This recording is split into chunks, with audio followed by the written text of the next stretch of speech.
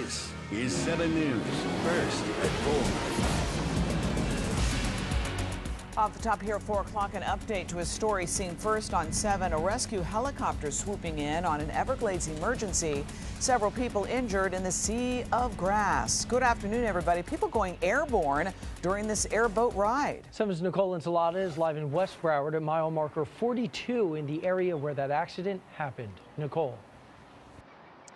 Yeah, and just to give you a little perspective, Joe, that is about 8 miles from the Collier County line, so way out in extreme West Broward.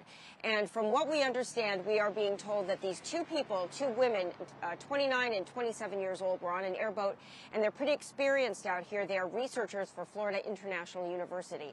They were out here, of course, this is when all this happened earlier this afternoon. Let's go ahead and show you our first piece of video. So, according to the Broward Sheriff's Office, Broward Sheriff Fire Rescue, they tell us that these two women were conducting some sort of research, and we don't know exactly what, but apparently they are experienced from what we're told. They were out here and their airboat at some point malfunctioned. That's when they were trying to investigate, see what was going on, and all of a sudden the airboat just kicked on and took off and threw both of them into the water, one of them injuring her leg. Now, fortunately, though, their cell phones were available. At least one cell phone was, so rescuers were able to find them in fairly short order. About 2 hours, but still a pretty short amount of time considering how long they could have been out here. Now, let's go ahead and show you our second piece of video. So the one, we understand this may have been the student. She was the one who had to be airlifted to the hospital with this leg injury.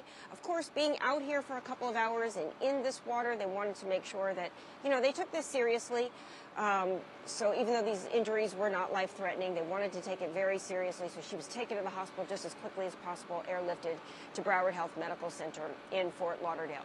Now, we can tell you that the good news is everybody is now doing okay. So once again, they're still out here. The FWC as well as Florida International University are out here trying to still get that airboat. That airboat, we understand, just kept on going, and these two women in the water, fortunately, the cell phone's still okay, and using the ping from the cell phone, the rescuers with Broward Sheriff Fire Rescue as well as FWC able to find them and take them to safety. Reporting live in West Broward, Nicole Ensalada, 7 News.